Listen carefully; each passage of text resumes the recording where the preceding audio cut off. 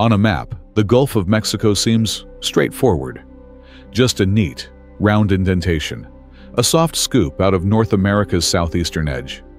A tranquil-looking bowl of blue cradled between the United States, Mexico, and Cuba.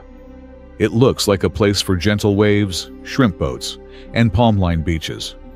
But to mistake that simplicity for lack of complexity is to completely miss the point. The Gulf of Mexico is not just a gulf. It's a colossal engine, a place where continents, climates, and civilizations collide. It is one of the most influential bodies of water on the planet, and its story is anything but calm.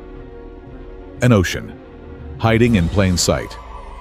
At over 600,000 square miles, the Gulf of Mexico is enormous, larger than Iran, larger than France, larger than the entire landmass of the United Kingdom 3 times over.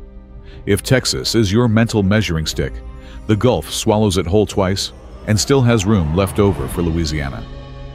That kind of scale matters. It means the Gulf doesn't behave like a simple bay or a coastal appendage. It operates like a miniature ocean, following its own set of physical laws. It has tides, currents, storms, and ecosystems that rival any full-fledged sea. Its geography gives it away. The Gulf is semi-enclosed, surrounded almost entirely by land, like a bowl brimming with seawater. The only 2 doors out are narrow ones: the Yucatan Channel to the south, squeezed between Cuba and Mexico, and the Straits of Florida to the east, wedged between Cuba and the Florida Keys. These gates are narrow and restrictive, forcing the water inside to linger, swirl, and transform. But it's not just salt water from the Atlantic that gives the Gulf its character. The real story lies in what flows into it from the land. The American heartland, draining into the sea. An astonishing 33 major river systems, draining more than 60% of the United States, eventually empty into the Gulf of Mexico. Every raindrop that falls in Montana wheat fields, every snowmelt trickling down the Rockies, every storm soaking the Midwest, all of it, one way or another, ends up here. And reigning supreme among these rivers is, of course, the Mississippi. The Mississippi isn't just a river.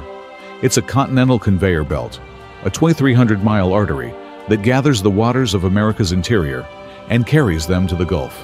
Every single second, it dumps 593,000 cubic feet of fresh water into the sea. That's a difficult number to picture. So imagine it this way. It could fill the entire Superdome in New Orleans in just 3 minutes. But water isn't all it carries. The Mississippi is also a sediment machine. Every grain of soil eroded from the Appalachian Hills, every speck of prairie dirt lifted from Iowa farmland, rides this river south. Over thousands of years, this steady flow built new land, expanding Louisiana outward into the Gulf with an ever-growing delta. New Orleans itself stands on ancient Illinois and Ohio, soil that traveled 1,000 miles before dropping out into the Gulf marshes. The result is an environment unlike any other, part river, part ocean, forever mixing and churning. But there's a twist. The very sediment that once built new land is now disappearing. Levees, dams, and canals have cut off the natural process of replenishment, and Louisiana is losing its coastline at a terrifying pace. The Gulf once created land. Now it's taking it back. The Gulf beneath the waves. If you could drain the Gulf like a bathtub, you wouldn't see a neat bowl. Instead, you'd see a wildly varied underwater landscape. Off Florida and the Yucatan, the seafloor slopes gently, creating broad continental shelves.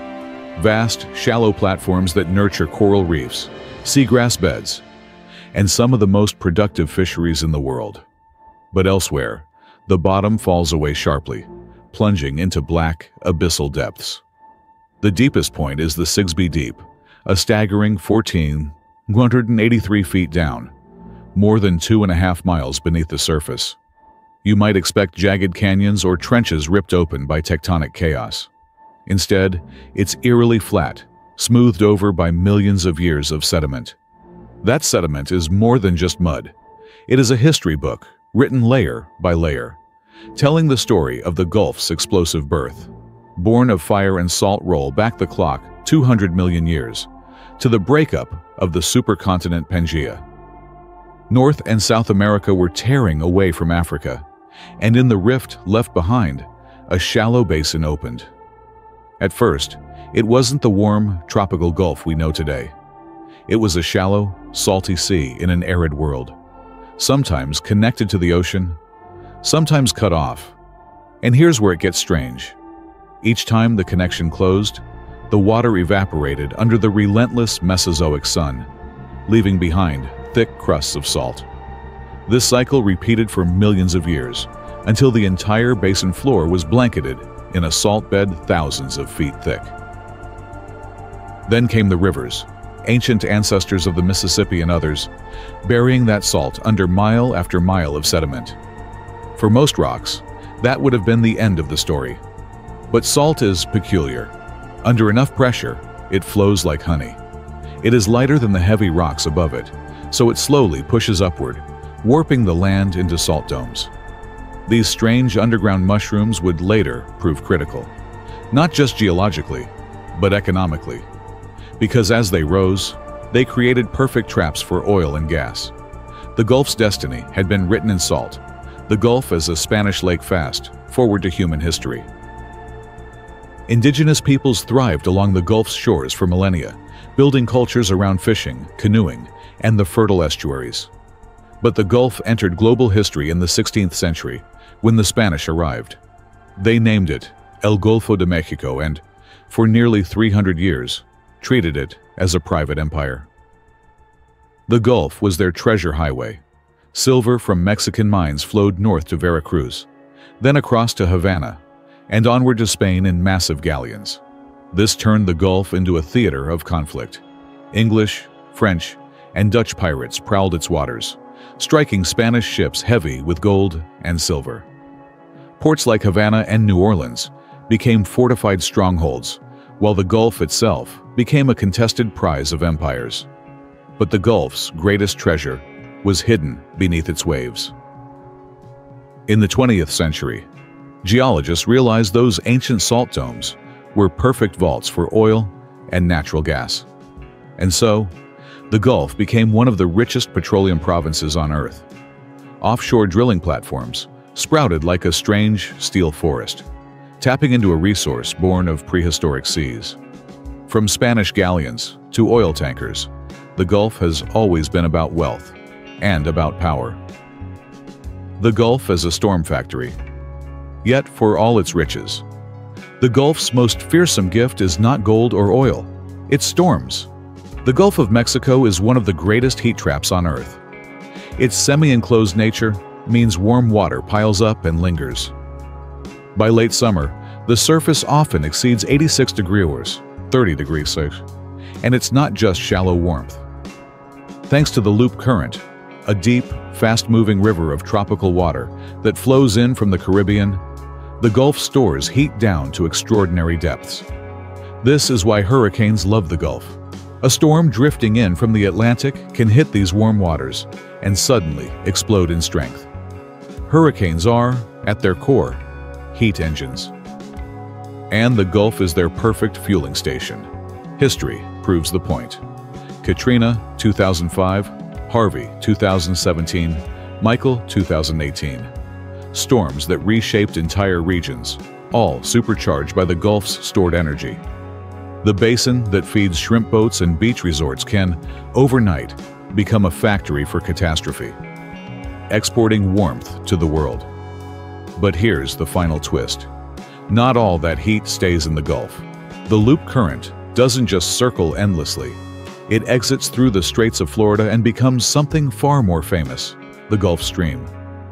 The Gulf Stream is a super river of warm water, thousands of times more powerful than the Mississippi.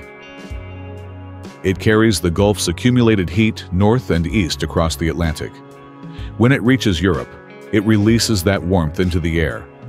That's why London, sitting at the same latitude as freezing Montreal, enjoys mild, rainy winters instead of bitter cold. Ireland's green fields, France's vineyards, the habitability of much of Western Europe, all are owed to the Gulf of Mexico, quietly shipping its warmth across an ocean. It's not just a regional sea.